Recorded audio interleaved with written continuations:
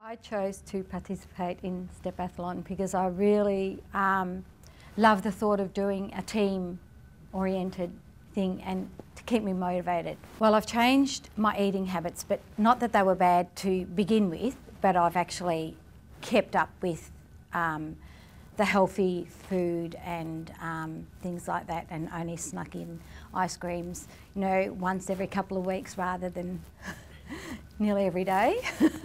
My family reacted to the change in my lifetime by actually my husband joining me in a lot of the activities I've been doing and encouraging me, and he's been on the health kick as well, and he's lost weight with me.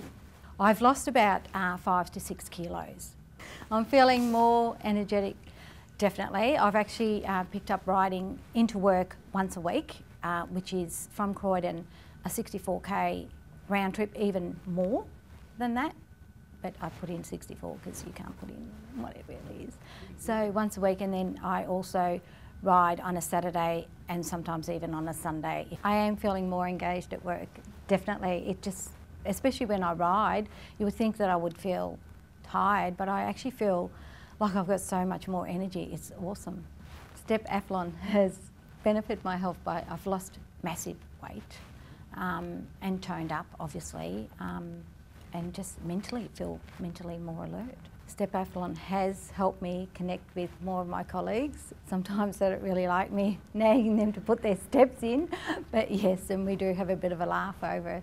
When I'm not riding in the morning, I get up and have breakfast, and when I know that I can't fit in a big walk of an evening or a lunchtime, I'll do a walk in the morning before I get into work, and I'll always try and walk at lunch, even if it's a small walk, but definitely every single lunchtime, rail, hail or shine.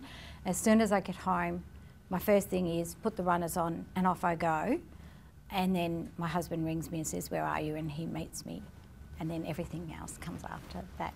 My favourite place is to walk around the office. We've got a couple of tracks that take us up some hills, up towards Springvale Road, and then back around. And we go as far as Mackie Street. There's all sort of different routes that we try and change it up a little bit. Well, my favourite holiday destination is Italy. Been there and I just really love it. Love, love, love. The competition with my colleagues has been really good, but I try and spur them on and you know, say, you know, if this old lady can do it, you guys are so much younger than me, they certainly can. My step count has improved from day one, but in actual fact on day one I really went hard and put a big thing in, so that was really hard, and my goal was to get to 30,000, which I think I did that a couple of weeks ago, and then I thought before the end of it I could try and get to 35, but it'll have to be a massive Saturday or a Sunday. The best part of Stepathlon for me has been that I've actually improved in my weight, in my confidence, and